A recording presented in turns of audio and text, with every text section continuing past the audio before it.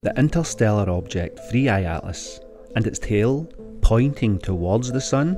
This graphic helps explain what is going on. What do you guys think about this? What is going on? On August the 27th, deep imaging took place of the interstellar interloper 3I Atlas by the Gemini South 8.2 meter telescope.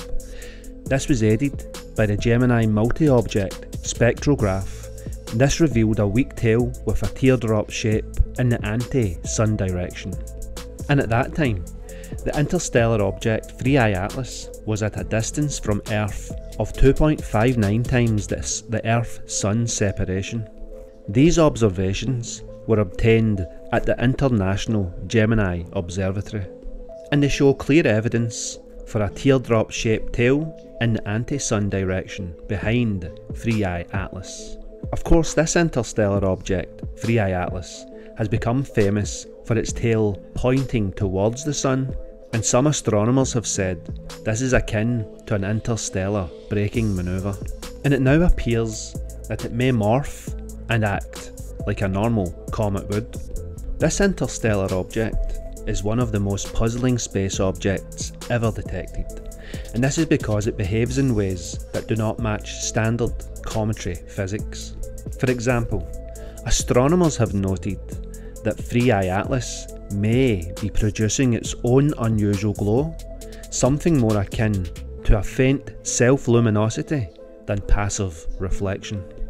Unlike every known comet, 3I Atlas has been observed with a tail pointing towards the sun and not away from the sun until now. This would suggest electrically driven plasma interactions rather than solar wind pressure alone. In the electric universe interpretation, such an object could be interacting electrically with the sun's plasma environment, generating a proton-electron discharge that glows on its own, like a neon tube, not just a dusty mirror. And Avi Loeb has speculated that if an interstellar body appears to produce its own light, or anomalous propulsion, such as a braking manoeuvre, then this could be a technological probe rather than a natural body. It is unclear whether 3I Atlas is truly producing its own light, or if its observed brightness is simply due to highly unusual reflection scattering mechanics. But the mystery endures. This thing does not fit comfortably in the comet category.